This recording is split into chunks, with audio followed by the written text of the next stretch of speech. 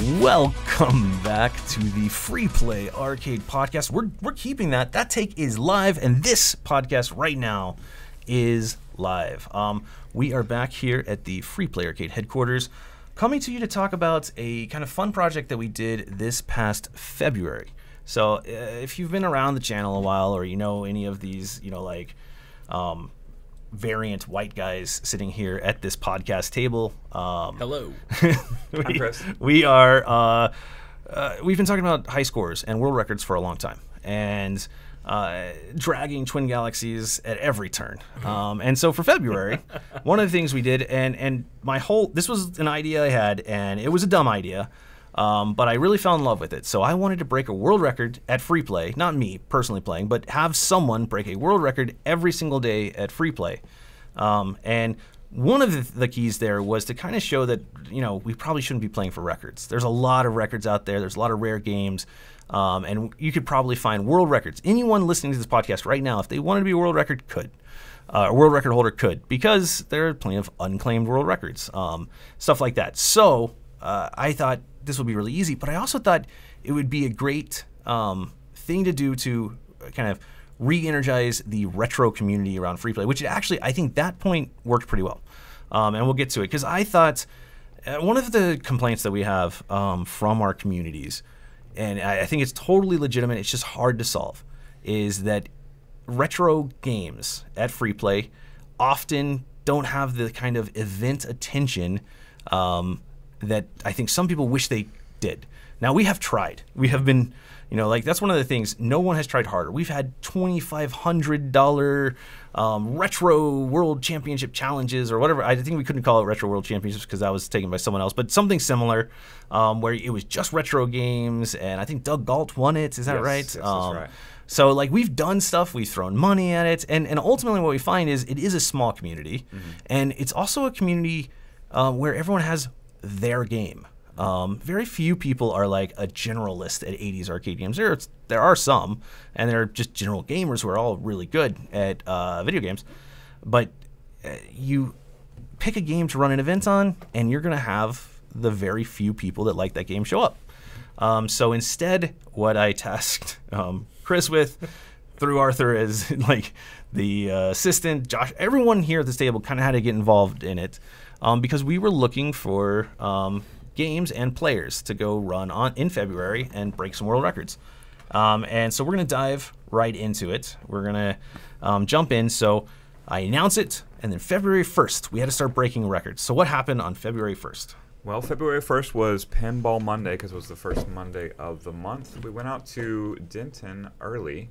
It may have been the Pinball League. You know what? It was a Pinball League. So we went out to Denton early. Garrett Shahan, who was on the podcast previously, and also beat the world's former number one player at pinball. He's known mostly for James Bond pinball, so he ran James Bond pinball, and we were just tackling pinball speedrun world records. And we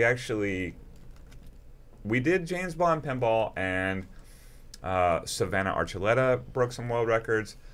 Clark McCoy broke some world records. I technically broke some world records.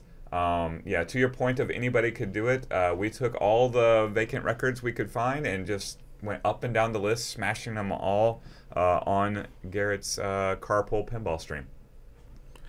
And yeah, I guess that's the thing is, every game that has a score can have a record. Or even not, if you want to run speed runs. Right. Well, yeah, and so one of the game things without a score, just beat the game, that we have kind of been mean to Twin Galaxies about is that they are there trying to be the record keepers of every video game ever. And on previous podcasts, you can kind of hear us talk about how we would try to solve that, and we've tried to tackle that a lot. But what we do know is there are plenty of world records that are generally unclaimed and available. And so yeah, y'all showed up and just started smashing stuff on pinball. Yes. I don't think we submitted any of those, I assume. I left it up to them. Even, in all these cases. Even not just unclaimed. Twin Galaxies themselves, we aren't really cheating the system here. They themselves differentiate records between MAME and arcade. And there's a lot of arcade games that have MAME records submitted and zero records on our legitimate hardware. So we had the ability to literally do anything because on legitimate hardware, If which there's we no have, record that's set, and then it's the then world record. You get the record. Right. Yeah, and some of the clowning that we were doing on pinball that day is, they would have me play first, set a world record, and then the pros would just immediately smash it. So, well, yeah, that was actually, and that's one good. of my favorite things to do on these things where there's no claimed record is to have every player who plays that day basically break a world record. The next person is going to break the world record, and it's a lot of fun. And there were some pinball speed run records that were established. We beat some of them, but also there were some that were quite good.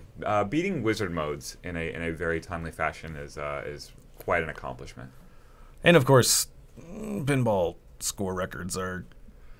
Well, if you want to, maybe we're talking about a 100-hour game if we're doing a pinball record. Can the coil last that long? I slide the glass down a little bit and give myself unlimited points. Sure, yeah. Neat. Because that's the thing about pinball is not only are the records not really super cared about, and I don't want to be mean because we have a lot of people who are going to listen to this who are in our community who do care about pinball high scores, but I've always it goes back to that same thing.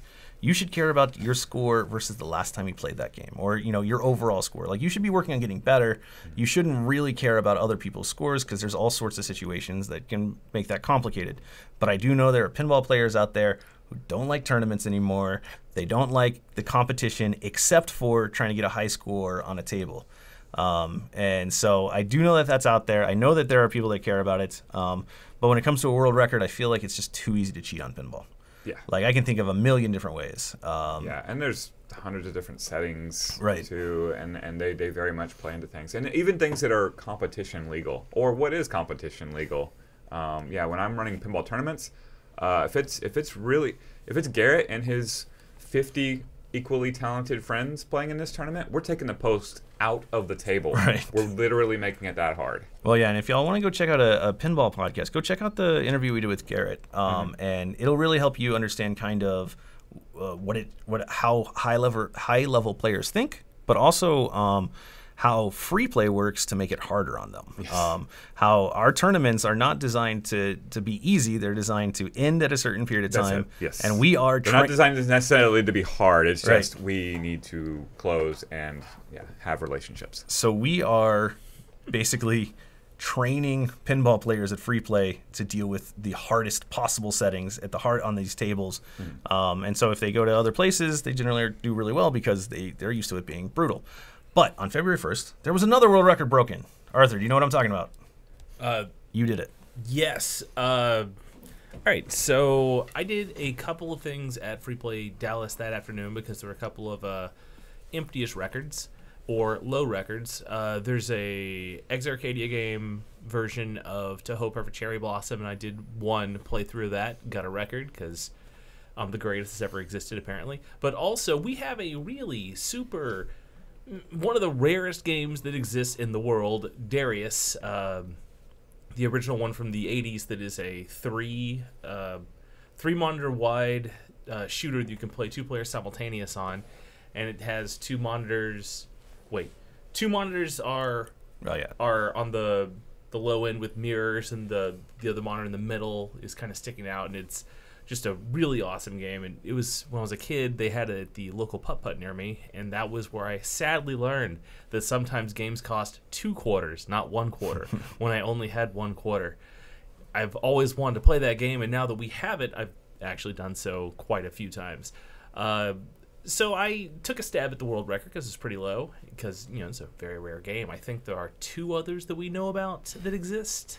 That are available to play. There are a few others, obviously, that I know about in private collections, but if I'm being honest, almost all of them are broken to some degree because those monitors are not normal monitors. They're not you're not going to be able to just go find easily a 15-inch monitor in today's world. So, most of them that I know in collections are broken in some way or have been converted into other stuff, or and not being mean, but there's the Galloping Ghost kind of weird custom stuff that they've been doing that is I don't like that much. But so there are a couple others that you could play, but now the world record held here. What we're saying is go and play it right now while you have to. Well, yeah. Please do. Yeah, well, that's actually, if there's one thing that I've learned, is that opening an arcade in 2015, there are definitely issues that we've run into in terms of keeping games on the floor that I didn't expect.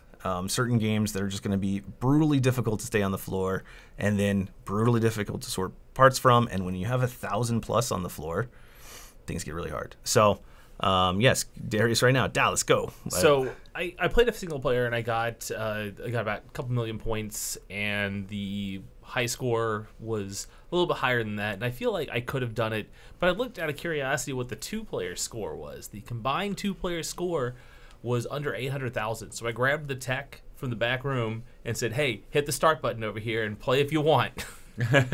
And we played until we had 10,000 more points than that, and then just gamed over because with this point in time we were open, it was running late, and I had other things to do. But world record on some of the rarest arcade hardware that exists. Please come check this game out and beat my score. My score is about 100,000. So they're falling left and right? So like that was the thing. We're talking one day, February 1st, multiple world records broken. And I guess what I would posit is while there are games that are more like prestigious or well known, there's not really a big difference between one world record to another, given that it's still a world record. So and to be clear, some of these we did allow the players to submit, as you were saying, but we weren't going to actively submit to any governing body or anything like that, because whenever I had the option, I would do the whole record on startup, on boot up, show the dip switch settings, then not have any cuts between the gameplay and your recording, and just do it the way that they would do it if they were going to submit. But as we didn't really have much intention to submit because it's Twin Galaxies, who cares? It's 2024.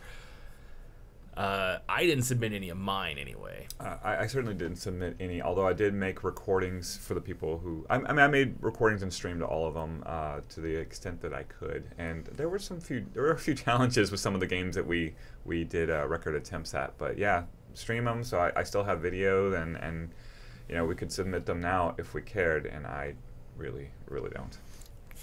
Well, I mean, of course, we did get a little bit of kind of fame in the arcade world when we've mentioned her numerous times in the podcast. She's been on the podcast, Lauren Featherstone.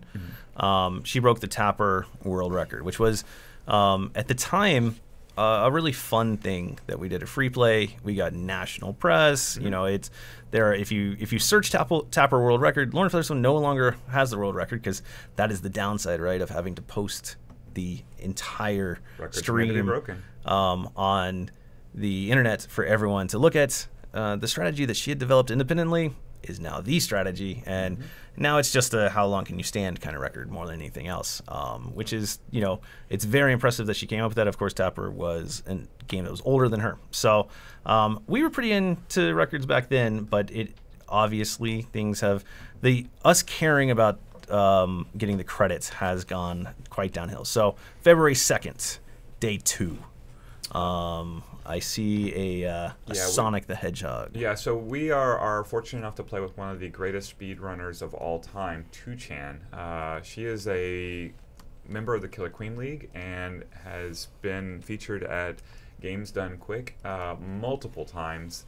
And she's got Sonic tattoos and is very, very, very good at all versions of Sonic the Hedgehog. Maybe not all versions, but certainly the first one where she had the speedrun record. Not currently the world speedrun champion of Sonic, but several times was.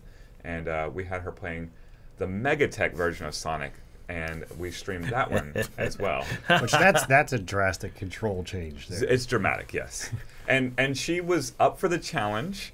I timed it on February 2nd, so that was it was a day when we were doing a Killer Queen event. So I had her come. The Derby Devils were out, and had her come early, and we filmed her and just had it going while we're setting up for the Killer Queen stream, and she just got to go as much as she wanted. Now I missed this. Was this glitchless or was this glitched? I Do you remember roughly what her time was?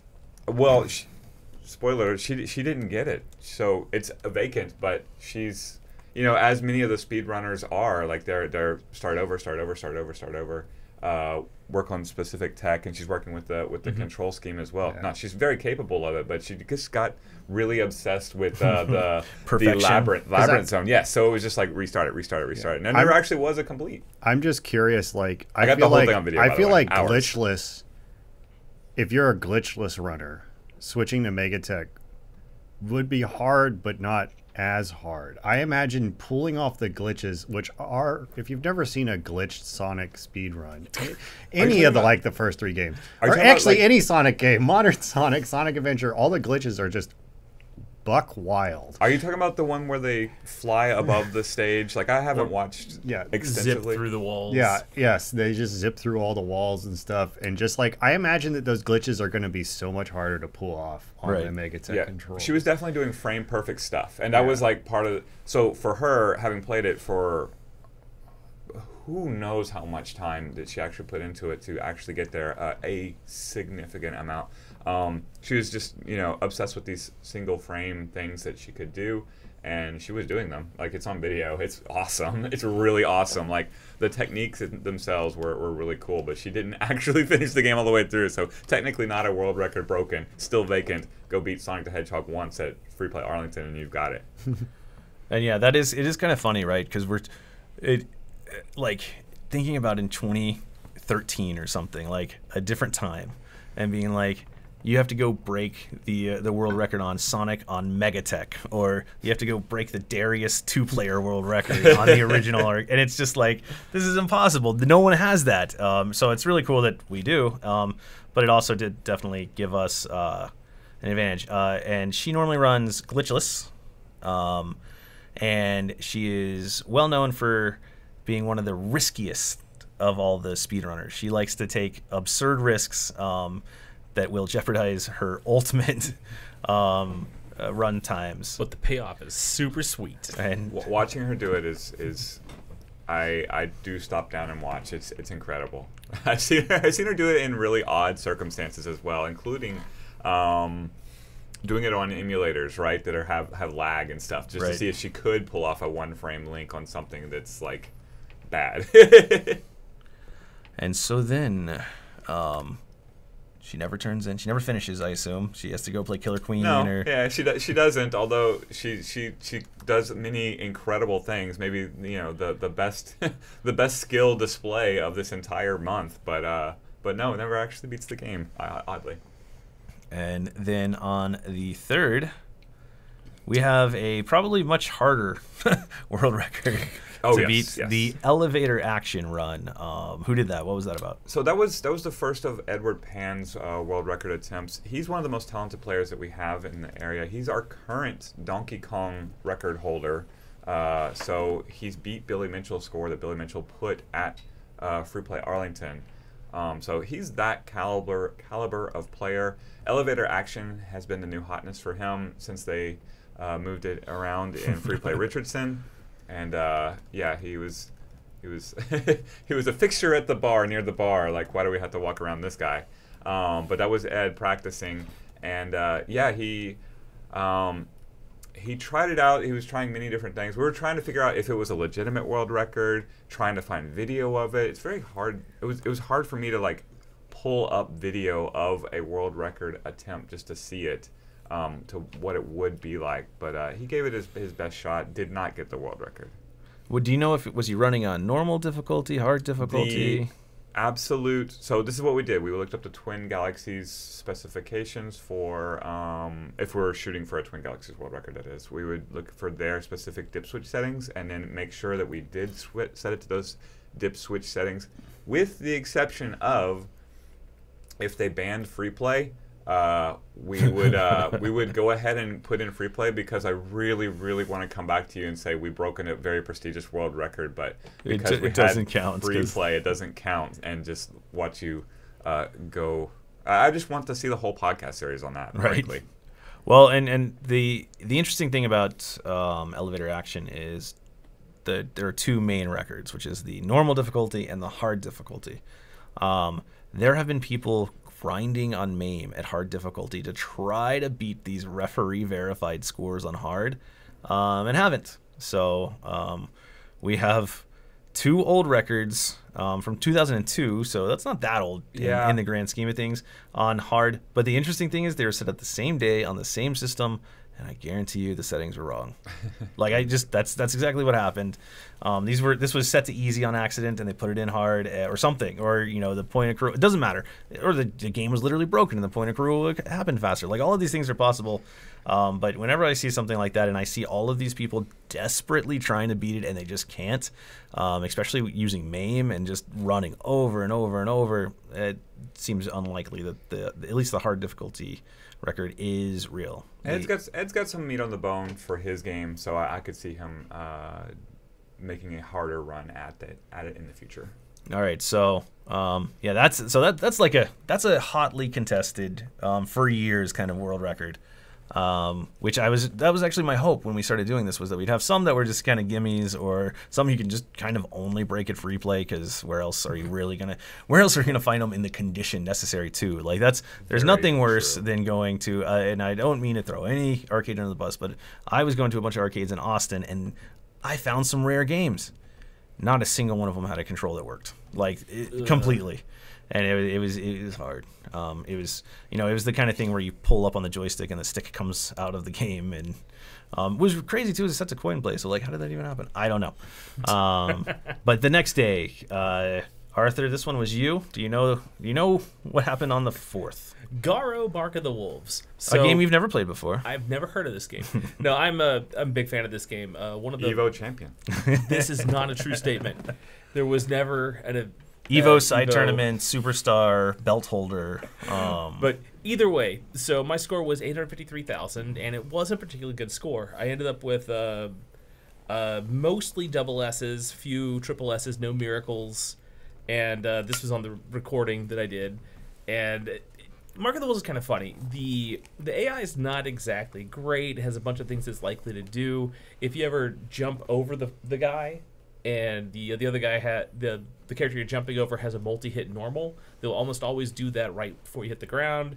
So you have a window of 7 frames to hold back to just defend, but when you're landing from a jump, it's 14 frames, whatever. So you do crossover jump, just defend, and then go into stupid combo. Power charge, fierce feint, fierce super. Anyway, you do that a few times and you'll kill everyone, but otherwise, if you have them in block stun, even if you give them a move that has a whole large gap where they get out of block stun, they'll keep blocking. So Terry can do a fierce feint, crouch fierce into his power charge elbow, and that's a block stun infinite until they get guard crushed, then you get to kill them.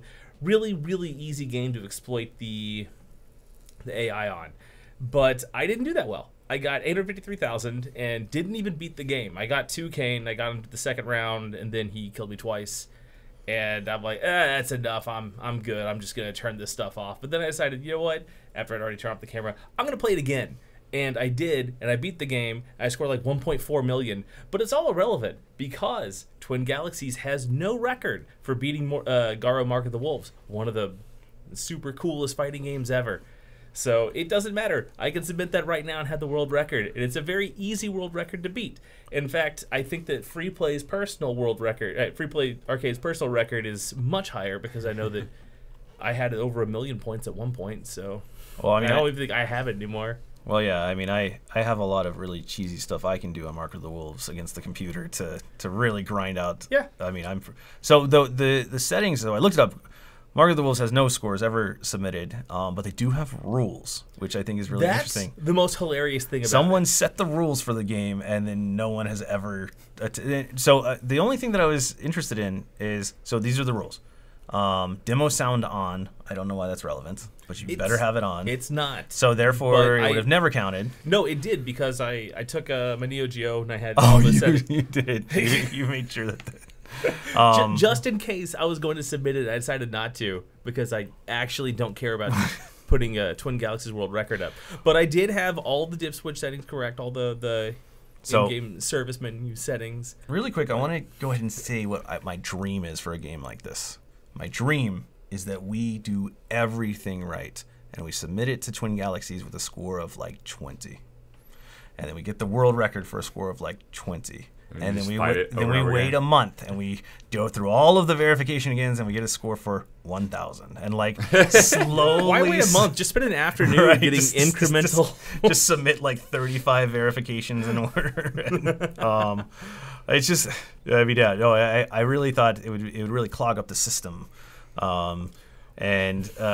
So let's see, your difficulty level 8. What do we have? What's the normal? So 8 is the hardest, but the normal is by default. I want to say it's 5, but but the AI is exploitable, so it doesn't really matter to begin with. That's so weird because I feel like normally the rules are like default settings. Right. You would think that would be what they wanted, especially back in the old days, because you're going to try to play whatever is in front of you, and Which is why they have dumb stuff like demo sound on there. Like, I feel like a lot of the ones that I looked at, it was just like, here's the settings that you need to have, and then it says at the bottom, these are the default dip switch settings. Right. You don't need to change anything. And I feel like they just copy and paste the default dip switch settings, which is why you end up with stuff like demo sound has to be on, where it's like, that affects nothing. Right. Or there was a game where it's like, technically, we'll get to it later, but like technically my high score is not admissible because you have to have the dip switch that reverses the screen, which flips it upside down. You have to have that off. But it depends on how your monitor is mounted and, or how the wires from the tube are plugged in. If I had that off, I would have been playing the game upside down. So, like, who cares? Because that's the one that matters. Right. The orientation of the screen is all that anyone should care about. So 1.4 million is now the official. Well, no, 853 because. You don't have the video. Yeah, Got it. but I mean, I could make a lower one too. Who cares? I know. I do think it would be really fun to pick a game and then basically give everyone at free play, all staff, a world record at one point in their lives. That's verified by Twin Galaxies. The 10 at Ankaru. Next up, Chris. It looks like you headed out to play some Tekken. Yes. Yes, yeah. So we had another game planned that day. It fell through. So this is one of those games that I can give a good college try at. The world record is right now 1 minute and 10 seconds and some change. Is that finishing the game? That's finishing speed the run or entire game. So it's not a. Is it in specific this mode or is it case, just? it's just arcade. However, there is no that score. That right? in-game time? In-game time. So Oh, it would yeah, be significantly more. Right. Right. And this is the legit score. It's not technically a speed run, although it's a time attack, right? Weirdly, the dip switch settings have to be set to ultra hard, and there's a certain timer that has to be put on, which is really bizarre because you're hurrying anyway. So like, it doesn't matter. It seems like every other arcade game, it's default settings, and every fighting game, it's like you have to put it on the hardest difficulty. Well, I will tell you, it's much easier to do this on ultra hard for Tekken Tag Tournament because less randomness and chaos. Exactly. Yeah. Yes, the AI goes straight to the hard mode, which you can then account for, and then exploit it quicker, right? So it's easier that way. I remember back in the day, I was doing this in sub 1 minute.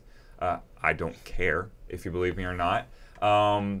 I was hitting. Excuse me, the world record was clearly 1:10. Yeah, I know.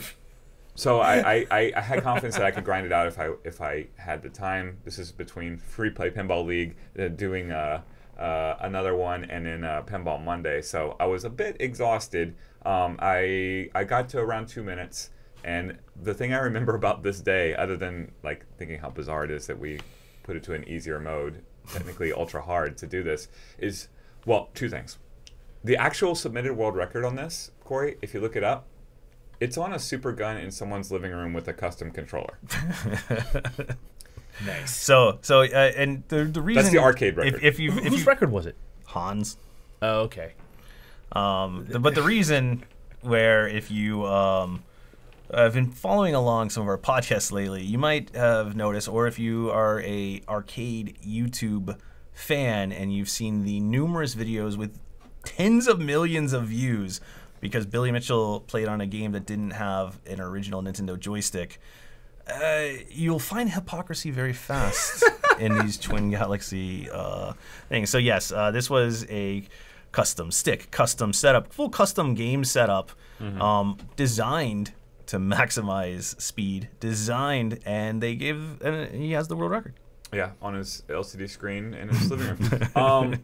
Yeah, and the other thing that I remember about that day was it's all about speed, right? So you know pretty early on if like the computer just randomly decides to block a couple of times, then you're not going to get it. So you need to reset the game. Corey, I am not going behind the machine and pulling out the plug and putting it back in. You guys taught me long ago that a soft boot is the way to go. Hit the service switch. Although in that cabinet, that means squatting down, hitting the service switch, and then setting it again, squatting down. So I just did a ton of squats that day before a pinball tournament, and yeah, I got my quad work in for February. Well, Thanks. hopefully you had character change at continue, the dip set to yes. I know it's so bizarre. You're not allowed to use continues, of course. It would violate the rules if you did continue, but you better have your settings to character change on continue to yes. And Han, who does watch our podcast, we're not trying to be mean, but like, you know, that's not a real record. Like, you didn't play on a real game. You didn't play on a real game. Are we doing this or not, guys? Like, I'm so tired of gamers on YouTube being like, we have to take this stuff seriously, and then running, you know, I mean, a generally not liked person like Billy Mitchell through the mud, and then we immediately have people who we like who broke every rule, and it's fine. So just I don't know. Not that a custom controller on a super gun is the same thing, but it does get tricky with certain games. Like Nintendo had its own stick, but when you get into games that were put into generic cabs, it's like, what's the correct stick for that? Like, because it was put into so many different kinds of cabs, so many different things. The Nintendo stick is not what they actually should worry about, but just if it's a 4-way stick, then your Donkey Kong should be fine, in my opinion. I don't care if you have an original Nintendo stick. Like, are you following the spirit of the rules? Are you following useless, like, semantics and pedantry nomenclature? And which is, of course, still why we all love tournaments. Same hardware. You show up that day, you play. You see, like, whether it's a high-score tournament or it's a, you know, head-to-head, doesn't matter. Yeah, this is the field. We play the game on this field, and we will determine a winner. Yes, it's objective. I will say that I think it does matter in the realm of playing on a Nintendo stick, because I'm going to say it right here, right now. I'm going to say playing on a Nintendo stick feels miserable. Well, you know, that's the thing, though. I went and messed around with this. I'm much better at Donkey Kong on a Nintendo stick. Probably because I've played it on a Nintendo stick, but I am much better than trying to use any other 4-way stick. Just the way the metal glides, to me, you can hit your ladders, hit your stuff a lot better. But yeah, I think that's really interesting, right? Like, so the better question is, what joystick did Han use when he set that record? We have no idea. You can see it in the video. Was it a Saimitsu? We don't know. No, it's a custom. Well, right. Well, that's the thing. It almost certainly every switch in that thing was totally custom. Yeah. Which is just so Tekken Tag Tournament. This is an actual contested record. People are actively trying to set this record. I don't know why Tekken Tag and not Garu. Well, you asked me to. No, not you. People generally like. It's Garo off later. Chris will be great. Okay. Okay. The next day, we had a good run. This one was fun. We had an Asteroids run at Free Play Dallas. Yes, so Todd Swedinsky, who has been playing Asteroids since back in the day and is an Arlington native, drove to Dallas to tackle the Asteroids world record. We got all the dip switch straight. We have a beautiful machine there. It's working fantastically. There's something about Asteroids and how bright it is with that type of monitor. Yeah, you know, so the black and white vector monitor, you know, unlike a raster that always draws everything, those black and white vectors only draw what it's told to draw, which gives some incredible brightness, especially those black and white ones. I mean, they're all great, but those black and white vectors I love so much more because not only are they ultra bright, beautiful, they are way more reliable than any of the color vectors. It's light years behind, in front of like a HDR or whatever they have now, which is, you know, still a step in the right direction, but man, you cannot replicate the look of Asteroids any other way than on an actual black and white vector monitor. Right. It is just incredible. Now I'm going to need us off track for just a second. So I was reading an Atari service manual from way, way back when, and it had to do with Asteroids. And the executives at Asteroids were really concerned that when it would go to spot killer, and it would just have, or it would go to spot, just where it has that one spot with all of the gun driven right into the same spot, they were worried, and I have not done any research on this, but I have heard weird stories about CRTs like this. They were worried that it wasn't going to catch all of the gun, and that it was going to shoot people in the forehead and either burn them, give them cancer. They didn't know what was going to happen, but they were like, "This is so bright, it's got to be dangerous." And like they were like worried about people's eyes. I don't think anything of that ever happened to really happen, but maybe someone in the comments will tell us Asteroids has murdered 3,500 people or something, and it's all been swept under the rug by Big Atari awesome. while they were, along with their hotels or something. I doubt it. The actual listed world record from Twin Galaxies is 41 million, almost 42 million. That's going to take some time. Right. It's one of those real grind it out and possibly kill somebody type of records. And I'm not looking to kill my elder, Todd Swedinsky, who's great and played a lot back in the day. So we knew that the world record was not within my diabetic friend's possibilities, which is another reason why I think these records are absolute garbage. But he is capable of playing this game into infinity. So what we did, we showed up before open at Free Play Dallas that day, set him up, got him a water, everything he needed for hanging out there that entire day, got him a stool. You have to manually count the number of times you roll the game because it rolls at 100,000. So he has a place to make hash marks and everything. Nice. And just go at it literally all day on 1 credit from open until close. Made sure to let the host know to make sure that he didn't keel over on the machine. Like we did everything we could to have a nice, good, as long as you can reasonably go, Todd, record attempt. So he got 4,085,000, well short of the 41 million, but that's how much you can score if you're playing from before open at Free Play Dallas till close. And of course, the honestly sounds like a pretty good time too. Right. Well, I mean, the records for Asteroids, and I gosh, why do I always have to be the person who says stuff like this, are disputed. And in fact, there is a certain gamer on the Twin Galaxies boards who has been trying to target the unverified or the referee verified 1980 scores. And so in Asteroids in 1982, someone scored 41 million.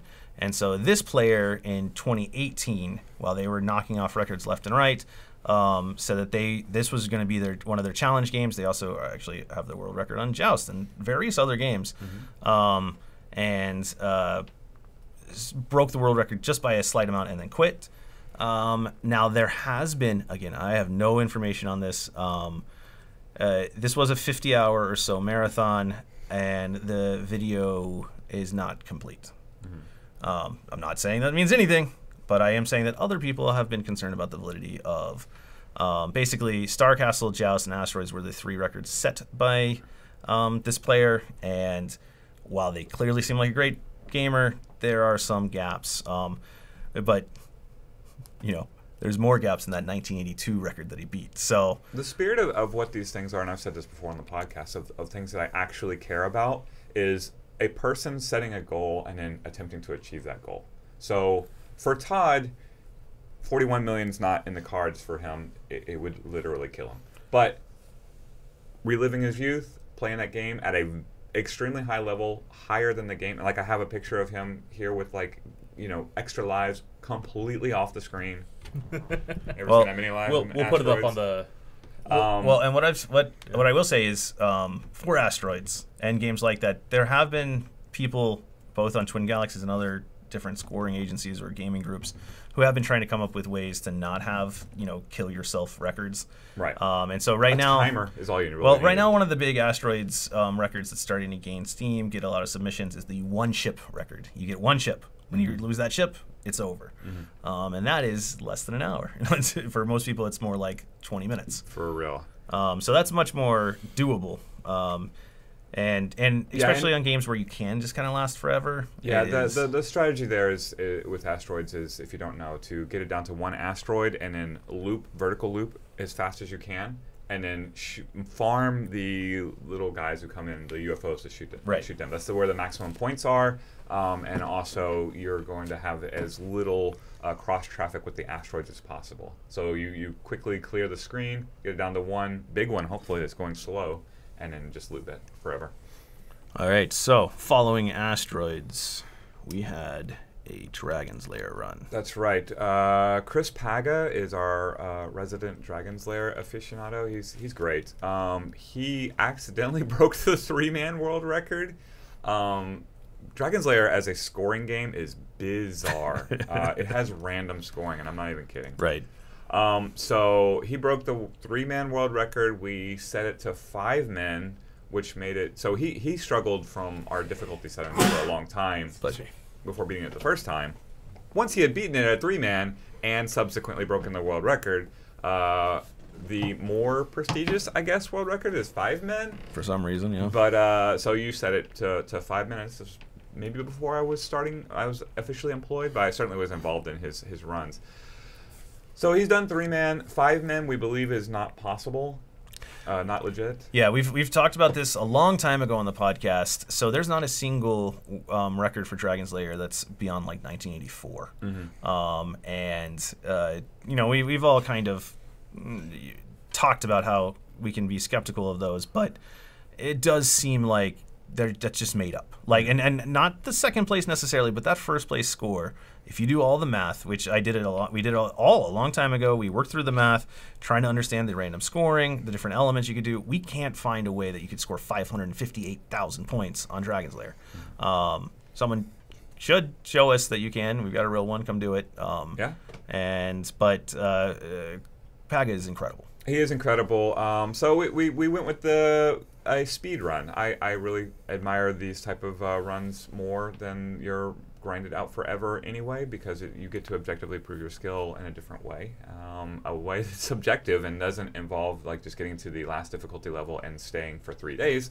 That being said, Dragon's Lair is not a speedrun game. You just play through it one time, right? Right. So he played through it one time. He played through it a couple times, nailed it on the first try. It was like I could do it a little bit quicker, and he did it a little bit quicker, and yeah, it was. Correct me if I'm he's wrong, awesome. but there's randomness in which scene is done when, and you don't always face the same scenes. The scenes aren't at the same length, correct? That's correct. And also, Dragon's Lair is significantly harder than Dragon's Lair 2, which does not have those random elements.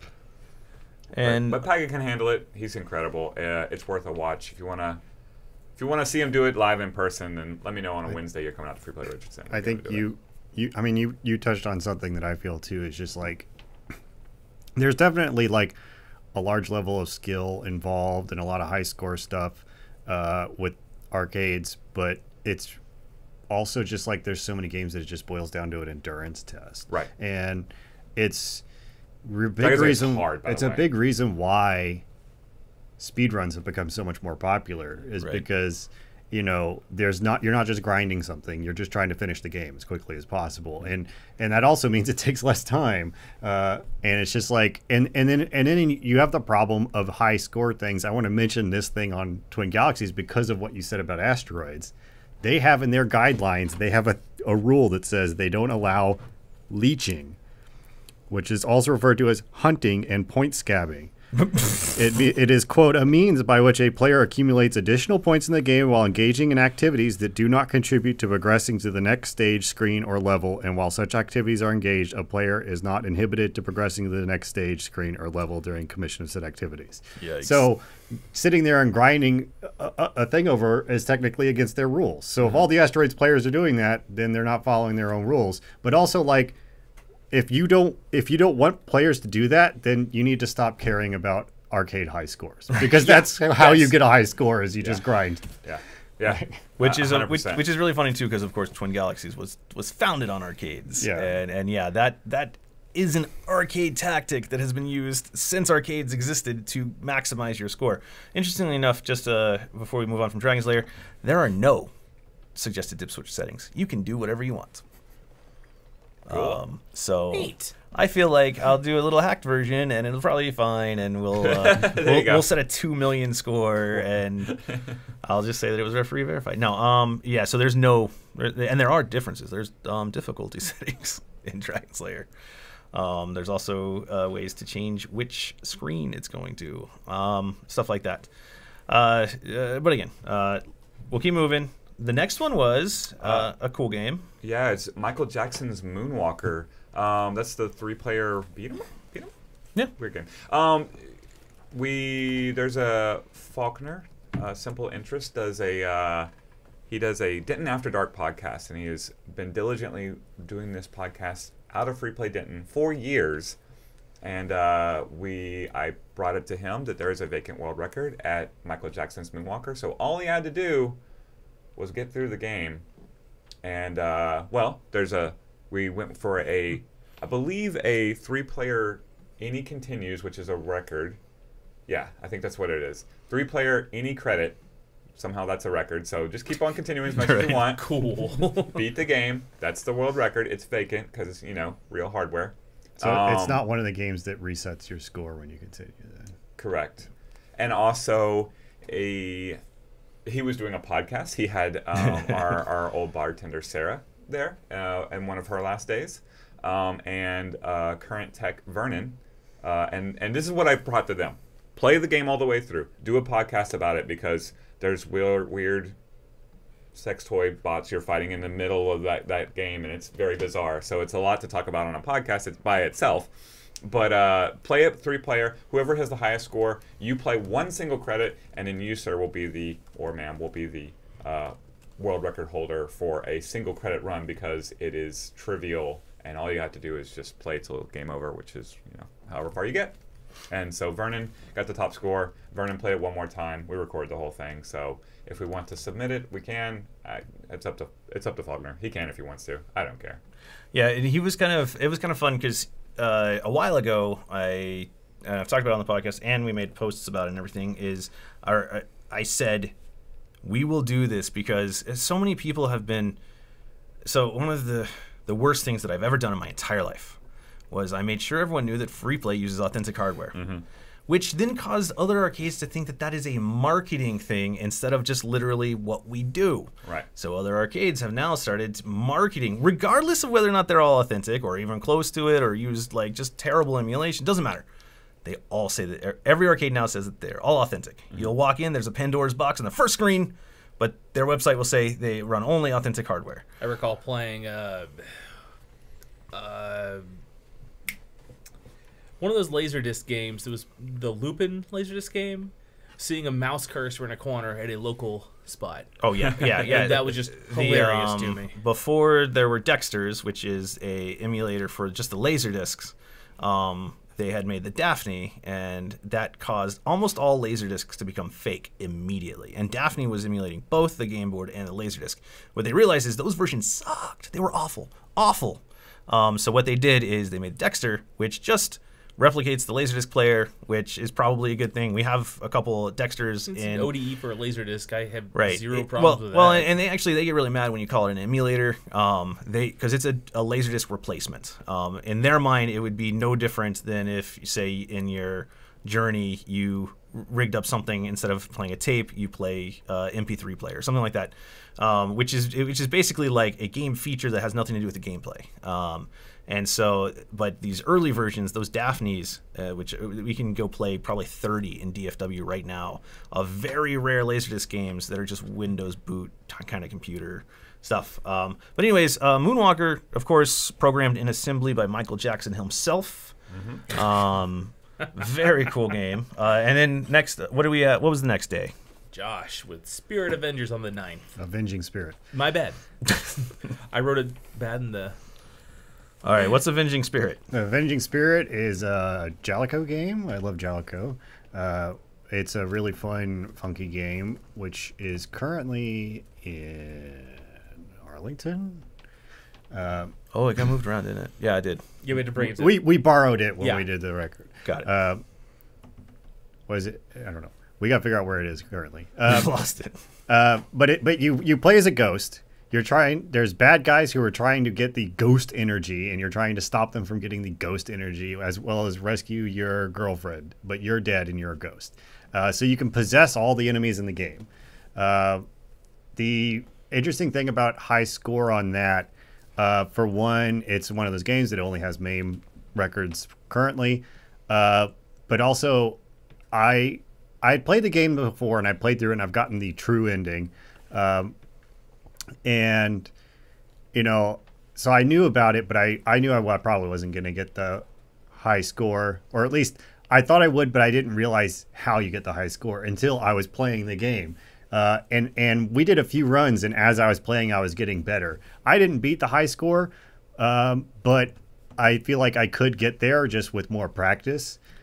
Basically, all my practice was the day that we were doing it. But what I realized was that is a game where you get so many bonus points at the end of a level for beating it quickly that effectively the speed run is the high score. Right. Because I watched, to learn how to do it better, I watched a speed run video, and the score that the speed runner got was higher than the world record. But, like, don't hold yourself short, man. Like, you say you didn't beat the world record, but you may not have beat the main world record, but it was empty. You, sir. Yes. I got the arcade world.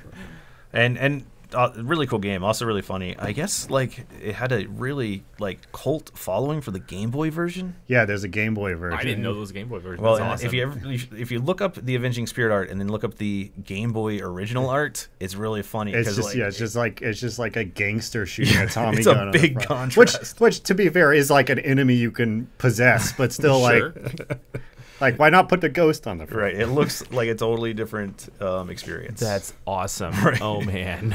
All right, Arthur, you were next up in Richardson.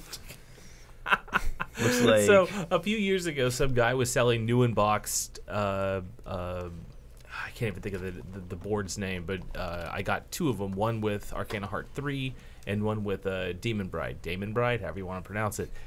And I had never even tested Arcana Heart 3 before. I don't really like the game, but we needed something, and there was nothing there for that. Like, I don't know. So I just put in a random, what's it called? Dynamo cab that we had lying around, and played it for a few minutes, and it's like, okay, got the high score, and then I was done. So, I think the combo that I learned for Arcana Heart 1 with Heart seems to still work. That's the only thing I can really tell you about this game, other than the fact that the game's playfield is larger than Marvel 2's. So what I'm picking up here, and I think is probably the most important lesson, is if you have access to hundreds of thousands of dollars of arcade equipment whenever you want, you could break a lot of world records. Ooh, accurate. But here's another thing. If you are interested in breaking a world record, you are always welcome to message us, and we can possibly help you make it happen. Even if the game's not on the floor and we don't have it listed anywhere, there's a reasonable chance that, like the Arcana Heart 3 that was in some box in my office, we might have the game. Also, clearly, a lot of the world records we made aren't really all that high, so you can come and try to beat our record. I don't even have a note of what my record was, but I think I didn't even finish the game. I got to like the third guy or third girl, because it's Arcana Heart. They're all girls. That's the game's shtick. And either way, got to the third opponent, and I'm like, okay, I'm good. I did it, world record, and then turned it off. And then it looks like we took a day off for the Super Bowl. Yeah. Super I Bowl. didn't want to compete with the Super Bowl. Plus, I was running a Super Bowl watching party, so we were doing prop bets all day that day. That was fun. Nice. Did you get the high score on the prop bets? Probably set a world record. We don't know. Dip switch settings might be interesting. I can't remember who won the prop bets. It's been a while. It's February 11th, but it was. I can tell you it was a lot of fun. I love not actually betting money, but just clowning around with prop bets, because you end up screaming at, Taylor Swift, asking her to curse on camera so that you can have your prop bet pay off. And then the following day, I'm not sure about this one 100%. yeah, it happened. I think that was the right day. I don't actually remember which day we went, but I grabbed Thus my the question son marks. and a couple of his friends, and we were at Free Play Dallas while I was trying to figure out how we were going to change the layout, because we just added a bunch of games, and I realized there stands Tank Battalion, a incredibly rare game plan game, Namco game that was licensed by Game Plan. Probably had an overall production of under 50. And it's actually a pretty cool game, really good game. So my son and all of his friends proceeded to each get a world record for a few minutes until the next player played. And then I beat all of their records and moved on and my son Sterling is still trying to beat my record. But if you have a score above 23,000 on Tank Battalion, and you're listening to this, and it doesn't sound possible because there are very few of these boards, but if you do that, you have the world record, because otherwise it's mine. I also think Tank Battalion is a really underrated game. I think all of the Namcos that went to GPI, King and Balloon, Tank Battalion, way underrated because they were top quality, programmers making these amazing games, but Game Plan was, America came in to ruin them. But really, really great. And definitely a lot more meat on that bone. And Tank Battalion just had a MAME record, no arcade record. So next up, we had Arthur back to playing some Neo Geo stuff. Because that's apparently what I really like to do. Real Bout 2 was the last, I think, Fatal Fury game that's like a Fatal Fury game with the layered... Is it Fatal Fury 7, something like that? Sounds about right. Yeah. Fatal Fury 1, 2, Special, Real Bout... I didn't mean to ask him to score. Yeah, it is the 7th Fatal Fury game. Mm-hmm. Okay. And it looks beautiful. It is super fun to play. I have no idea what the AI does at any point in time. And on the hardest difficulty level, which it had to be set, I could not beat the game on 1 credit. The first score that I got was 300,000 some. And I tried repeatedly to do better, and my score went up, but I didn't get any further into the game because it has a brutal AI, unless, of course, you know how to exploit it, and I didn't have time to figure that out. I love the game. We left it in the 6th slot Neo Geo at Free Play Richardson for, must have been a month, because I think we just took it out this last week. It's a really good game, though. By the way, if you want to play games like Real Bout 2 or Arcana Heart 3, Love Max, 6 stars, 6 exclamation marks, then you should come to Discovery Squad at Richardson because we played both those games more than once. What'd you play last night? Fate Unlimited Codes, eventually. Every Wednesday. The coolest games that you're not going to play against, people you don't know ever. So... show up. It's super fun. Well, and in all likelihood, you probably won't play these games in your life if you don't come on Wednesday. It's very unlikely. Come April 10th, we'll have a Martin House pint night that day. Nice. All right, so so are you telling me we didn't get the world record on Real Bout 2? No, we got it. It was empty. Oh, good. Good. Thank God. Because I was like, what is happening to our company? We're falling apart. Calm down. Okay, good. And then it looks like the next day, which was Valentine's Day. Yes. What happened on Valentine's Day? So I went to our best date game, in my opinion, probably yours as well. Let's Go Jungle. Definitely. So, and then that, there was a vacant, any credit, I can't remember which one, any credit, I don't care. The vacant one was the co-op record, which it's a date game. Right. So this is actually pertinent. Who submitted a single player? Let's Go playing Jungle? That game single player. Man. I and could was choose it on anyone. emulator? Yeah, right. I could choose anyone to run for this one because it was vacant, but I went with one of old friends of ours and the most talented couple I could think of in free play history, which is Dylan Smith and Sandra Mejia. Are many times women's ST champion, and Dylan Smith the champion of like almost every other game in the arcade. So they're very, very skilled at just random games. Not necessarily Let's Go Jungle. Right. They didn't have to be to break this world record, so they did it. And I told Dylan, who tends to get a little bit over the top with these things, that if he wants to break the actual world record, here's that. And if you want to break the speedrun world record, I'm going to put a timer in the corner too. So I think he got them all, if I'm not mistaken. I have the video up, and I don't know if he cares about submitting it any more than I do, but he does care about doing it. So it's only about an hour and 20 minutes of play, as he just smashed everything for free.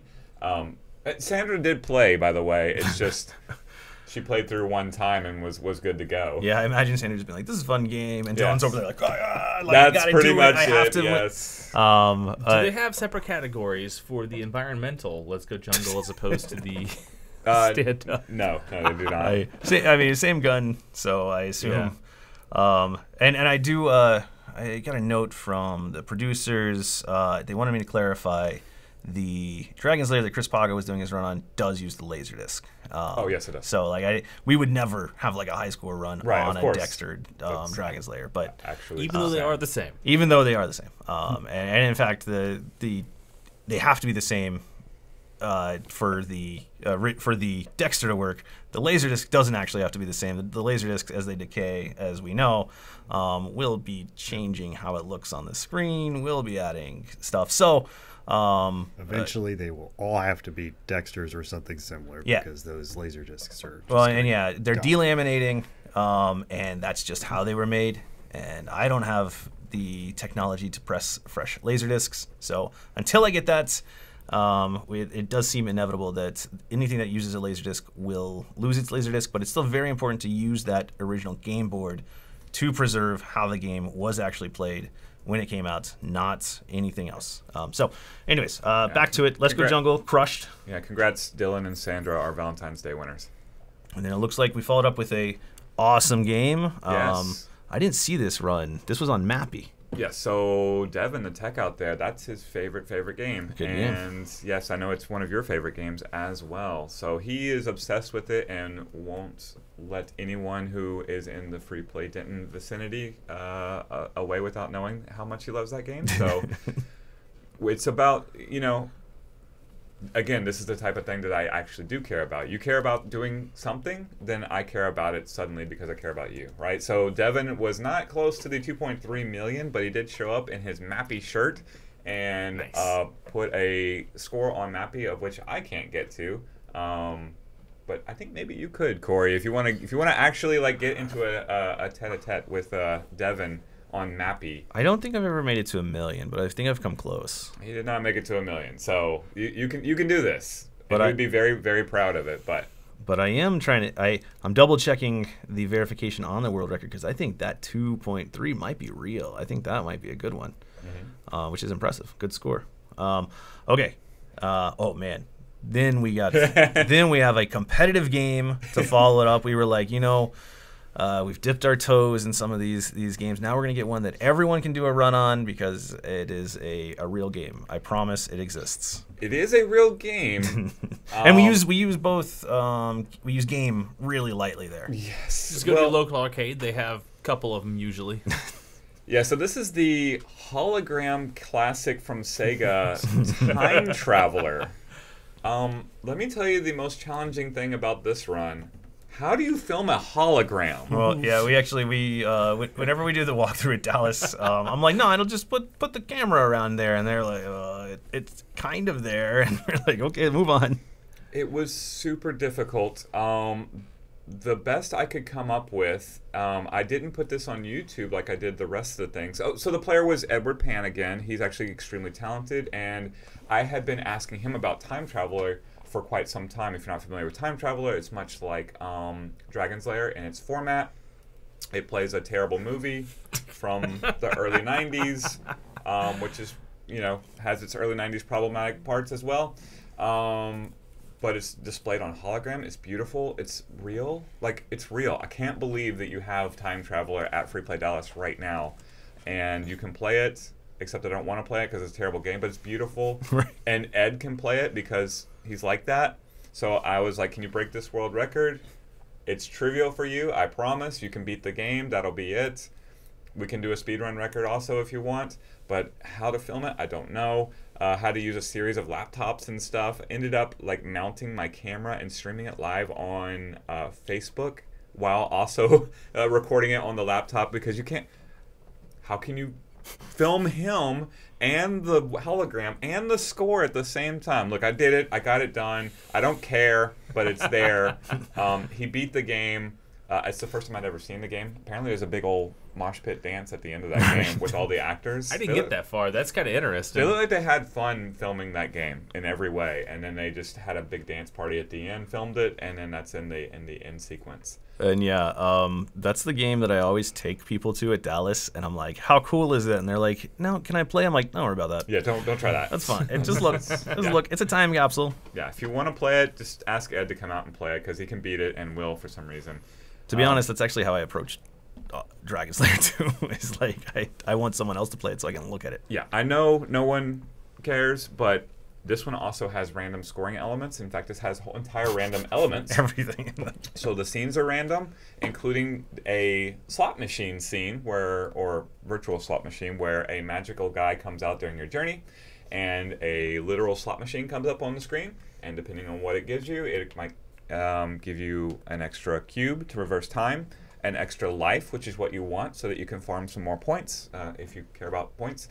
Or it might end the game entirely, just like that.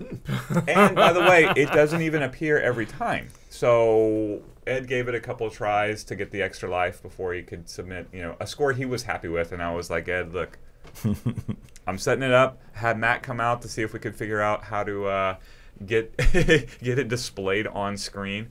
But once we're set up, like let's just do this. Do it until you're good and satisfied. So if I was really trying to capture video footage from that game, the way that it works is the projector that gets hologrammed is just this RCA television. Yeah, I mean, you could just take the yellow out of it. Yeah, and Laser just uses composite video, so you could just use a literal composite splitter, send one to the TV, send the other to whatever capture device, but yeah. Well, that's how I'll break the world record soon. I'll just plug it Excellent. into my I'll get what my I own like to hear. controls.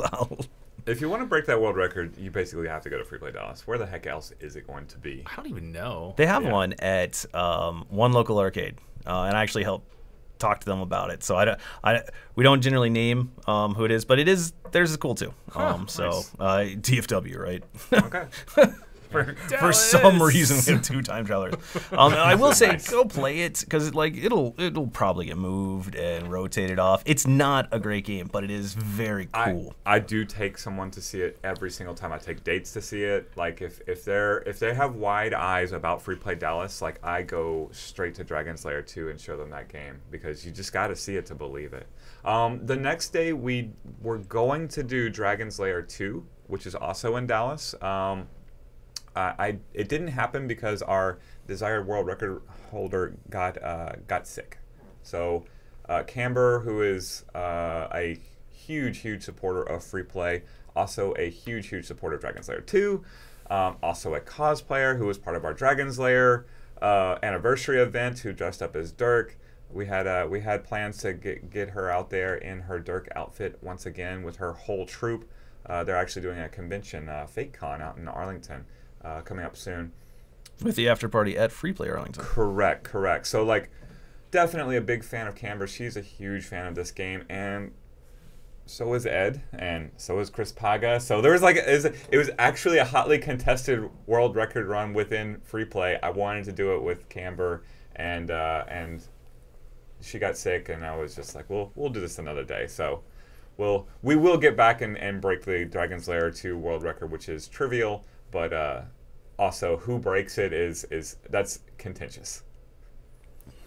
That's fair. They can all break it. They can all break it easily, and 3 of them actually care. All right. So next up on the list, we have Josh on Cool Mini Game. Did it happen? Oh yeah, I knew I could beat the world record on this one. Yeah, because the world record on Twin Galaxies was 228,000. And I knew that previously my high score setting on our high score list on Facebook was already higher than that. I want to talk about a little bit about the process of how I did this, because you can use this too to try to beat my record. Basically, it's a series of mini games. If you've not played Cool Mini Game, it's a series of mini games. Aptly named. And the way it works is you have 3 hearts. If you fail a game, you lose a heart. But some games will also have certain conditions that will get you a black mark. If you get a black mark, you lose an extra heart. So you can succeed at the game, but still get a black mark, and so still lose a heart. The trick is that approximately, it varies depending upon the game, but approximately every 2 games, it will increase the difficulty of everything. Some games will get harder after only 1. Some games will take like 4 to get harder. So what you have to do, and it takes a long time, and I have some pictures of a layout of this, is you have to go through, you have to play every game, and you have to figure out, these are the games I am terrible at. These are the games I'm okay at. These are the games I'm really good at. And then you just put them in order, which I had a bunch of little cutout pieces of paper that I was moving around as I tried to figure out my order. And I like have a thing written down here where I was like, all right, this is what approximately, if I put this game here, the quota is this number. And just like, put the games that you have are better at the end, because the difficulty is going to be higher. So you want to save the stuff you're good at for later and do the stuff you're iffy at first. And yeah, I did that. I did a few runs, and then the one where I beat the world record, I messed up on one game I'd never messed up on before, and got a black mark on another. So if I did that better, I could totally get a higher score even. And also, like, I got to the end of my list and I still had hearts left. So at that point, like, I was just trying to pick something. If I made my list a little longer, figured out my stuff better, and did better on those games, I could totally get a higher score, which, like, so I ended up with 349,000. So that's like 120,000 more than Twin Galaxies record, which, again, their record's only on MAME anyway. And even if you look at MARP, which is like MAME Action Replay, so still just MAME, their world record's 373,000, which I think I could beat that as well. I think that I could get maybe 400,000. One thing I want to point out, though, is that my world record score is only 5th on the defaults number. Number 1 is 500,000, which I do not think is actually possible. Because the games will just get too hard that you cannot possibly finish the game in the amount of time that they give you. The person who got assigned like the UI and everything at the end of the game was just like, I'll just put some scores in this and populate this. And didn't actually. That's funny. But yes, I definitely beat the high score in that one. And then we had a substitute. Yes, so I can get this one for you. Well, you know who was supposed to do it. But the Simpsons arcade game, another one of those vacant world records. So a 4-player version of it for at that. So anybody who plays the Simpsons 4 players all together, 1 credit, can get that world record. And we have it at Free Play Richardson. So our camera guy, Matt, grabbed Jessica, the admin assistant from here. Charles was involved, and so was Michael Pate. Yep. I was like, I can't do it. Staff, someone help. And staff went and did it. They broke the world record. Yep. Simpsons, 4-player simultaneous. Yeah, let's see. It's about 160, which I think I can get as a single player. But that's the 4-player record. That's it. And that's all you got to do. Just go to Free Play Richardson and give it a whirl. Congrats to Matt. I think we have Simpsons in other places, but I don't. Those Konamis, they get the best of me. All right, after that. I think we have it in Fort Worth, but I'm not really sure. We certainly do. We should have 3 or 4. But after that, we have a gap I would like to call ticket stock. Ah, yes. Which is... there is a couple videos, or at least one on our YouTube, more coming of us getting ready for that. We didn't think we were doing it this year, but we did it. So it kind of got in the way of stuff. So we had a gap. Yeah, we had bad timing with ticket stock. We were there. I do have one world record attempt to report that day, and this one was actually pretty controversial. One of the ones that I got. Okay, so this is really insane. Multiple people reached out to me to break the world record on Pac-Land. Why multiple people? Do you mean Beltran multiple times? Right. No, although he's certainly one of them. But I felt bad because I think we have someone who could legitimately give it a shot. Also, that game is the one that Michael Beltran wanted to make his exemption for COVID era to never rotate off the floor. Also, that one got fan voted to rotate off the floor. Right. I picked 5 games from each location, and everyone got to vote. And whatever got the most votes was gone. And everyone found out that Michael Beltran liked Pac-Land, and they were like... If he would have said nothing rather than... He did it to himself, guys. Or if he would have said, this game's terrible, and talk about any other games. So, But yeah, please don't vote for Pac-Land. Oh, it's gone. So I'm at Ticket Stock, and Kid Christopher Reed is there, and Mike Vendano, and of course Michael Beltran and Pac-Land. So we gave it a good shot. He did not break the world record. Like I said, I do think we have someone in our midst who could give it a nice shot. He's very good at the game, by the way. I only play it to giggle at the swastikas on the hubcaps of the cars.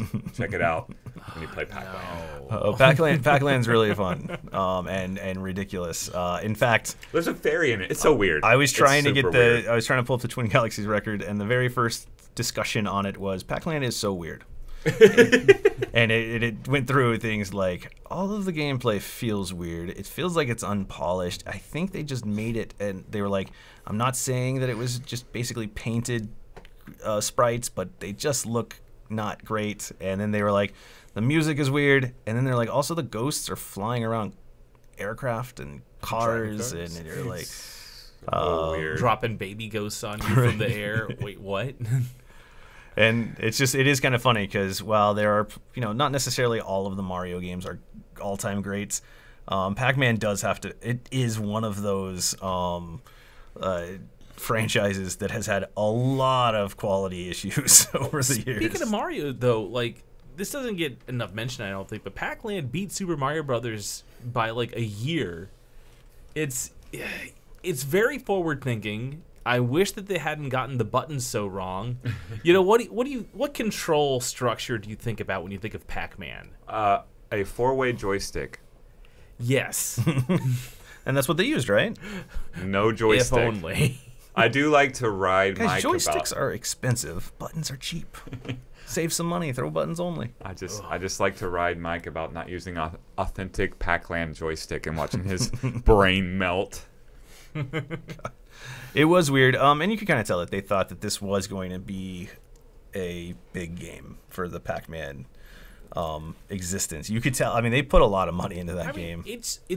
There's interesting parts really to it. interesting looking scrolling platformer when in an era where that genre doesn't exist yet. Well, and if I'm in an arcade and they have a Pac-Land, I'm not complaining. I'm like, wow, this is a weird arcade. I'm in. Yeah. Like whatever's happening here, they click because there's no one would put Pac-Land in there accidentally. There's a ton of secrets in that game too, like secret ways to move around fire hydrants by pushing them. Okay. Yeah. It reminds me of like Castlevania 2, right? Yeah. Just like very, very not described in the manual ways of beating the game. And there's a fairy, and he gives you special Nikes that let you fly, and like I don't understand what's happening. I just laugh at Mike. Feather cap. We skipped around a few days there because of Ticket Stock and Arthur's trip, and we got back at Arlington, Free Play Arlington, and our old friend Free Play Emily played Splatterhouse, which I was there for. Okay, so you can tell us about, because I was not.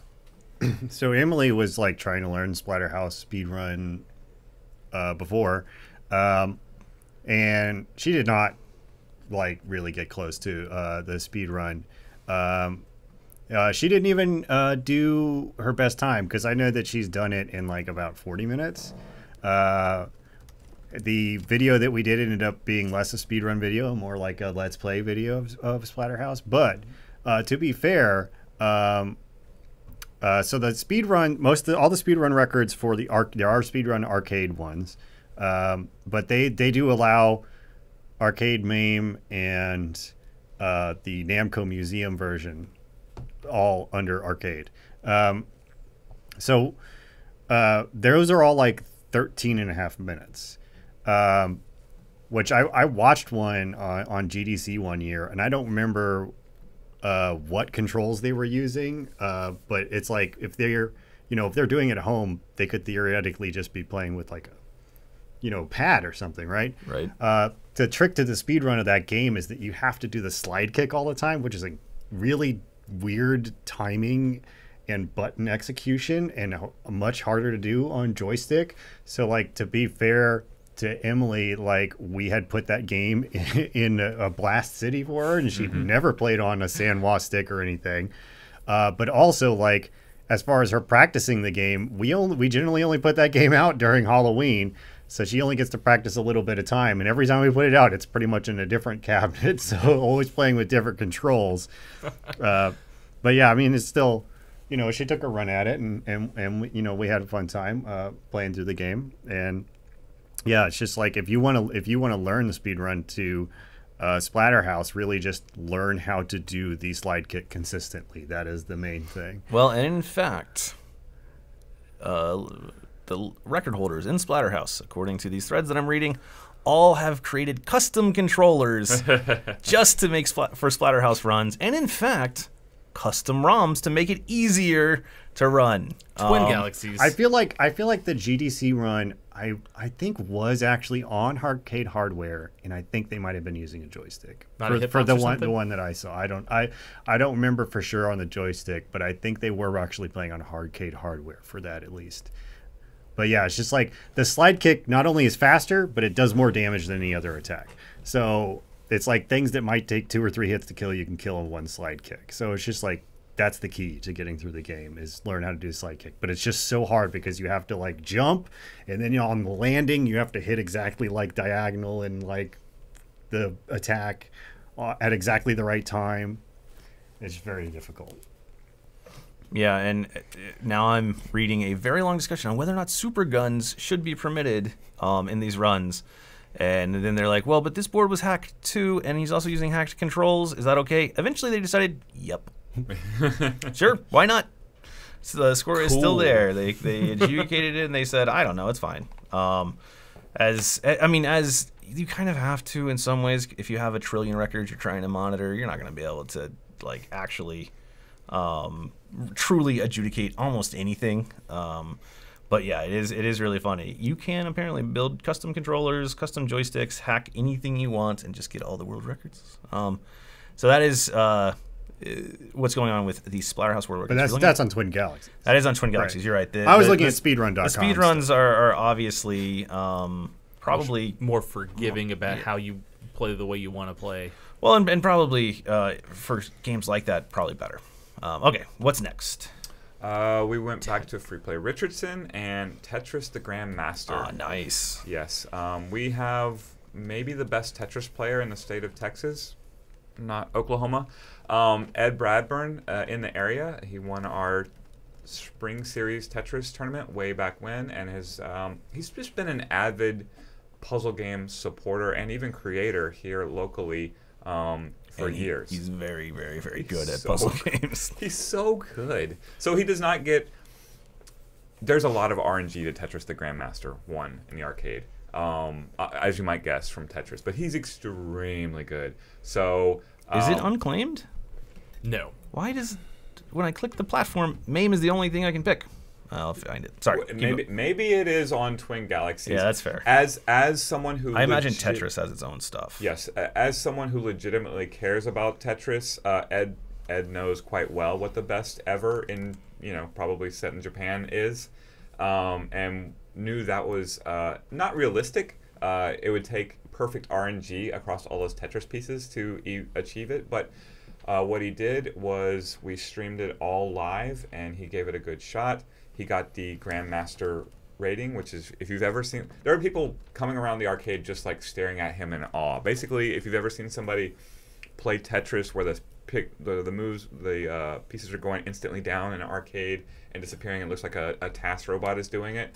It's not a task robot. Ed can actually do that, and it's breathtaking. He beat the game. He got Grandmaster rating. And then I requested that he try for secret grade, which is to put a diagonal line inside the Tetris wall as it goes up, as it gets to level 999 and back again. Put a design in it, and he got his best secret grade score ever. It was, I believe, It was S something. I don't know. S6. There you go. According to the notes. S6, which is phenomenal. And like I said, there was a crowd gathering around Ed, and he was happy to know at the same time that we were planning to bring back Puzzle Night. So yeah, Ed's Puzzle already, Night is coming back, guys. So Yeah. if you're in DFW area and you're like, I just want to play puzzle games at the arcade, that's about to happen. We're gonna have some cool prizes, all sorts of cool stuff like that. It's gonna be a sponsored event series, and I think it's gonna be a lot of fun. And Ed Bradburn, one of those great gamers who could win all of them but won't. Yeah, well, he's very good at Tetris, the Grandmaster, and loves puzzle games. Right. So it's about playing the game. He has a actual good time playing all the games. There's actually someone who goes at Discovery Squad who is all world at Vampire Savior that I feel the same way about. He's just going to play the game with you. So it's awesome. So then, we're coming towards the end of February, and what I'm hoping we're getting across is this was a really great event. So if you're like an arcade regular, you are active in the arcade community, or you own an arcade, this was actually a really nice community involvement project, and basically encouraging a lot of people to just play games, find scores that they wanted to beat, and see if they could. That worked out really, really well. It gave us all sorts of ways to engage with people who don't necessarily play those competitive games that are direct competition games. So I think that this worked out really, really well. And then, there was a game you were trying to get someone to make a run on. Yeah, so it's February 26th. I'm almost dead at this point. It's also Grimm's first day. I was super happy about that. But I had a lot to do with onboarding a new employee and many other things. So I had requested someone break the world record on Strider, or at least give it a good shot. I had one person reach out to me. It was Pedro Gonzalez, and what's his DJ name? I had to find it in the notes. I got it. It is Master Blaster Priest TD, who is a DJ for Let's Play Game Expo. So yeah, we set him up on Strider, and I love that game. It's beautiful. It's beautiful at Free Play Dallas. It's got one of the best soundtracks. It's just that game is a blissful time, and it's just kind of like hiding in the lines there at Free Play Dallas. Gets walked past way too often because you should be on that game playing. It's the original Strider. It was amazing, and Pedro was not. So we didn't break the world record. Which is 365,000 points, it says. Right, and you can't loop that game. I thought it might be a looping game. You cannot. So we found some weird quirks about this game, though, while we were doing it. There are optional boss rooms where you can fight other bosses from the game in other areas, and they score no points. Yeah. It's so weird. The scoring sequence, the scoring on Strider is just bizarre. That 365,000 point score has now been tested and is impossible. Still the world record, impossible though. Oh, well, cool. There you go. So yeah, they did it. Yep. But he did it. He beat the game, and that's really all I wanted to see was someone skillfully play through Strider, and he absolutely did that several times, chasing this impossible record. Do you know what his score was? I got the video, so I'd have to check the video to see. Because someone who was grumpy about that score submitted 112,000 and was like, "It's legit though," and Twin Galaxies still didn't remove it. It's something like that. Yeah. Yeah. So Twin Galaxies. Well, it's just I actually from a kind of investigative perspective, I always love looking up the records and seeing what people have thought about over them, because I actually, it's maybe as a lawyer or whatever is wrong with me deep inside, seeing people fight about stuff is awesome. And so I think that's one of the reasons I love Twin Galaxies so much in the its terribleness is all of the disputes, all the fights, all the talking about things that I love, these arcade games. So I actually think that was kind of a big bonus for me during February, was figuring out all of the ways that people had fought over the games we were trying to run. But Strider is, it sounds like Strider is possible, not the fake one, not the fake record, but it seems like the real one is probably possible. I talked to Pedro about it, and we were kind of workshopping the record as he played through it, and like you got to think about like point pressing. Of course, we were going for the 300,000 something. There was meat on the bone there. He had never really tried to point press in that way, though we were working on some techniques as we went along. But it was still a lot of fun, and he knew quite a bit about Strider. He's a fan enough to have all kinds of posters and original artwork up and stuff. And a quirky thing about that game: 5 spoken languages in it. 5 different spoken languages. Well, and apparently you can run the game in, like, if you're doing a speed run, you can get it done under 10 minutes. Yes, and I pointed that out to him That's and awesome. told him I would record that as well, but you're not catching that one because that is a skillful run. That's probably a lot of important calculations have gone into it. That's where I think world records are interesting in these games. Right. Well, and I think the cool thing about games like Strider or these more obscure and rare arcade games is a lot of them have had speed runs that are very hard to get, but not impossible. Like there's other games, right, that you're not going to get if you started today to try to catch the Mario 64 speed runs or anything like that. No, no, it's just not going to happen. But those, I think that they're certainly doable, and still really interesting and cool records where you can learn so much about the game.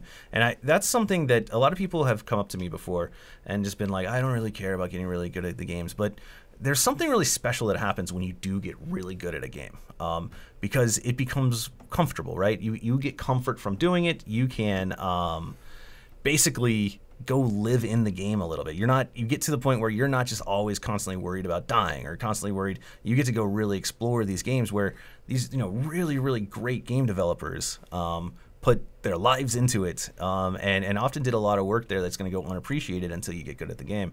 So that's one of the things that I really liked about this is all of these players getting to challenge themselves and play these games potentially in a way they haven't, and I bet they're all much better at these games now that they've had just forced themselves to run a little bit extra. All right, then we had another fighting game. So we were going to have another fighting game. This is so the 27th game scheduled was X-Men versus Street Fighter. And that game was actually rotated off for Splatterhouse so that we could do the Got him. So Jerry Garcia, we can get the X-Men versus Street Fighter world record later if you care, and I know he doesn't. I clearly care. I need all of them. No, and some of this was also for many years now. Anything that's been like a retro contest. The players who come to free play in DFW have won it, and it hasn't been close. And one of the things that hasn't happened lately, though, is after COVID, there weren't a lot of those. Like, we used to have Let's Play, for example, and there's the famous photo of the Let's Play finals, and it was such a cool event. bunch of free play shirts. But then, the top 6 were all in free play shirts. The top 3 on the stage were all just sitting there in free play shirts, and they just yell. I mean, you ended up winning that, I believe. Yes, because I happened to have played their secret game Mega Man 1 at QuakeCon the week before. Nice. Well, and that's the thing. It was when it comes to like this more overall gaming skill, not necessarily a specific game, but just like being able to play lots of games, anyone who's a regular free play probably has an advantage anyways, because you've probably been exposed to a lot of different games. Our games change all the time. And so this was also a nice thing to do during February to try to, remind some people that, the absolute top arcade gamers in the world come to free play. And one of the big criticisms about that is, you don't have enough world records or anything like that. And we have been speaking a lot about how valueless some of this is. But what the whole point was, we can break world records left and right. Our gamers are great. We can win tournaments left and right too. Like whatever the rule set you want to put in front of us, we'll do pretty well. Like I said, there's a certain pinball player who used to be first in the world. And then you have the bonus game. It was because this was a leap year. Yes. So we had a Frogger run the last day on the 29th. I assume they didn't break the world record. They did not break the world record. Frogger is a pretty maxed game. Yeah. So I did want to. So this is actually one of Edward Pan's better games that he actually plays and has the arcade record at. So I had sought him out and I was like, "Can you do a Frogger record run?" And he said, "Yes, absolutely." And I was like, all right, it has to be on Leap Day because it's Frogger. Right. And he had to be out of town that day. So we had a cosplay event, the Intercalorie Cosplay Fantasy, I believe it was, at Free Play Denton, which, by the way, very cool. The way they transformed that place was awesome. So I got cosplayers, and shout-outs to Lucas and I'm not sure what Lucas's cosplay persona was that day, but like willing to put in the effort on Frogger, and I got some cool pictures of cosplayers going for the world record at Frogger, and we did not get it, sadly. But we did play Frogger on Leap Day. Felt important. Well, it seems like a nice way to wrap it up. Make a run at a game that's almost certainly not going to happen because that's been point maxed over and over and over. Frogger's one of those games that you have to play for 70 hours for the record, isn't it? I have no idea how long the actual. Let me see. I just know that the Costanza record was indeed achieved. Right. Well, that wasn't that high of a score, though. I mean, it's not easy. Let's not. I'm not getting it. Yeah, it's not like this is. It's one of those games, I believe, with only a few levels too, and it's really, really wonky how you have to progress in that game. Backtracking intentionally, racing against the clock. Difficult game for sure. Well, and it looks like for arcade on Twin Galaxies, at least, the only records that they're tracking are set to tournament settings. But they aren't just tracking people in tournaments, although there are a lot of people who automatically had scores submitted because they played in a Frogger tournament. So yes. That is the thing. Yeah, they'll close it off, make it to where you cannot actually submit a score unless you go back in time and go to a random Midwest tournament at a single arcade. Well, I tried to watch the video. It says it was verified on video and that there's a video, but it is not available anymore. I just wanted to see how long it took. What is the world record? Well, on tournament settings, it's 900,000 approximately, 896, 980. So you say George's score isn't that high, but his was 860,000. Never mind. Yeah. For some reason, I thought it was like just over 100,000. No. It was considered for a long time. People wondered whether it was possible. Yeah.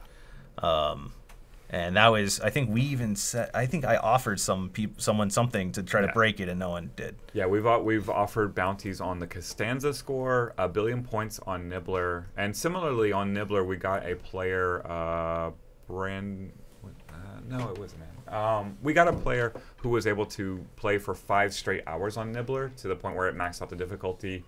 And then it was just like I don't want to do this. And also the Dig Dug score from Stranger Things. I remember that. Yeah, that one got absolutely crushed. And the cool thing now is if you're listening to this, we do like to play these games, and we like to see them played at a really high level. So we've spent a lot of time today trashing records, trashing verification organizations, trashing the situation we find ourselves in. But what I would say to you, if you're listening to this, and you're like, I want to set a world record of free play, seriously do reach out because we will facilitate as best we can. And we also do actually have legitimate hardware. Whether or not that matters for the site you're trying to submit it to, we can deliver you the real thing. Yeah, send me an email, chris@freeplayinc.com. I am not interested in doing a world record run every single day again, but I am very interested in giving it a good shot every month or so. And we've got some lined up already, and I think that's going to be a staple. Like let's just give it a shot. If you're interested, go ahead and send me that email, chris@freeplayinc.com. If you've already broken it and you just need to do it on the arcade hardware, I got you.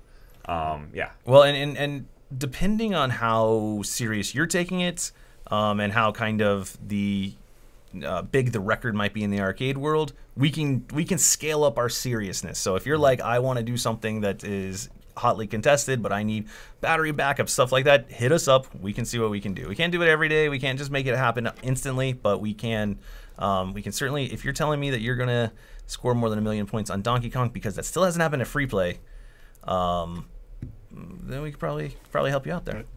Don't you dare try to beat my world record on Cool Mini Games. Cool Mini Games. Yeah, I was off the floor. Well, it was really fun is Cool Mini Games for so long was the rotator. Like it was, because nowadays at most arcades we have backup games on site, but for a long time Cool Mini Games would just pop up at the different arcades, and it would always be popular for like a week. And so that was like the best move ever, was every week move Cool Mini Games, and people are going to find it and have fun. But I do think your record's safe. I will say I also beat the world record on Kira Kira Star Night yesterday because it's literally not listed on. Literally not listed at all on Twin Galaxies. I also beat the record. Oh no! What's your score? What's your score? No. 9871. Hang on, mine was 9871. Yep. Uh-oh. Did you play it advanced? No, I played on normal. 98.71. I got 21.78. That's Wow, less. you're way better. That's less. You're And new world record holder. champion. Actually, okay, so Josh. I cannot actually tell if that first Is it a number 9 or a might 4? be a 3. It's either a 3 or a 9. I'm going to say it's a 3 so that I will feel better. Hang on. So Arthur's it might be ego is 38.71. It might be 38.71. But- But which character were you playing? I was playing. I was playing the default that couldn't do the high jump. Yeah, I was playing freestyle. Every obscure game you can think of. Clearly, we can cover. So, message Chris if y'all want to do a run. This has been the Free Play Arcade podcast. Just wrapping up our February high score project. And in the meantime, make sure you hit subscribe. We do have content coming out again, and it has been coming for a couple of months, and we're just going to keep making more, and I think we have some really cool programming coming as well. So, again, make sure you subscribe, make sure you like the channel. It does help you see our stuff, and as we make more, you'll want to see it all. So, until next time, we are signing off from the Free Play Arcade headquarters. See you next time.